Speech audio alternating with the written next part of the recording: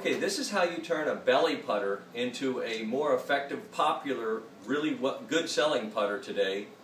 You cut it down to 37 inches, you put on our 17-inch grip, you get a balance certified 50-gram back weight, which easily slides in. What we do is we cut a hole in the bottom of the grip cap, okay, with this tool they give you.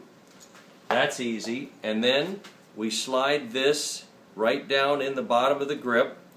We press it in to where it's even with the bottom of the grip.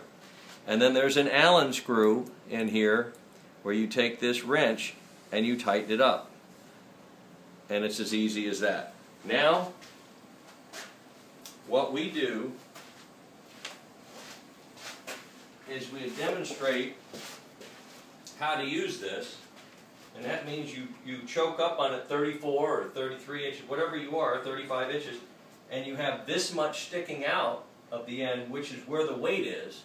What this does is stabilize the putter so much, it raises the inertia on the putter that you don't even have to anchor it, and it swings super solid. So you just notice that this weight counterbalances it, makes it feel tremendously solid.